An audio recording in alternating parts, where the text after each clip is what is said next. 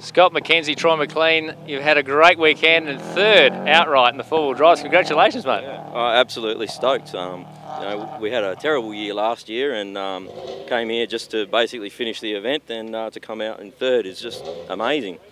Troy, you guys are relatively new to this sport, but you're coming to grips with it pretty well. Oh yeah, a bit slow at the start, but it's still got a long way to go. But as Scotty said, we try and complete the weekend, and as we did, and look what happened. Stay on the track.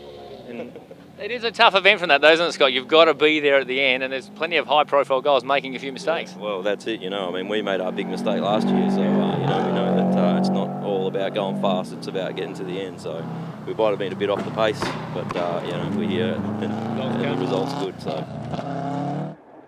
So it's a fair few dramas today. Second in four-wheel drive National Series, Brad Markovic, Glenn McNeil. Well done, mate. Perfect yesterday, not so good today. One of those days today, but you know what? We persevered. We got through. Glenn was sensational today. He said, mate, you know what? It's the best opportunity for us to go do some miles. Just don't worry about the first stage. Let's just go out there and use it as a day just to test, find some rhythm again, bum in seat time, and you know what? It was good.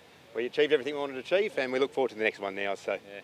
Glenn, sometimes not just the coder role, you have to take on a lot of different roles in the car to sort of manage problems, don't you? Oh, absolutely, and that's, I mean, I'm lucky. I've done lots of rallies around the world, and you know, Bradley's come back to the sport after being away for a long time, so it's just having a little bit more experience there sometimes in the situations, and you make the best of a bad situation, basically, so that's what we did today. So he drove very well all weekend, so it was good fun. And you've been telling me all weekend, your focus is the West Australian Championship, so to pick up a second in the four-wheel drive National Series is probably a bonus on top, really. Huge bonus. At the end of the day, we came here with intentions of West Australian points. To come away with a second ARC in four-wheel drive is sensational.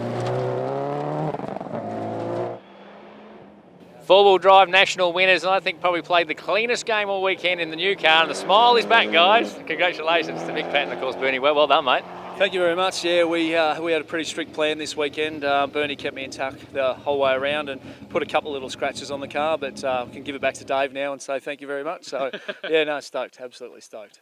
Bernie, it was a tough year last year for you guys, you know, and like you said, I think that you lost a little bit of the enthusiasm, not the enthusiasm, but I guess, you know, it does just grate on you after a while. This is sort of a nice refresh sort of year for you, isn't it? Absolutely, absolutely. Look, after whatever we had last year, 2 fires, a whole bunch of mechanical dramas, 2 crashes, both in testing in 10 days before the last round.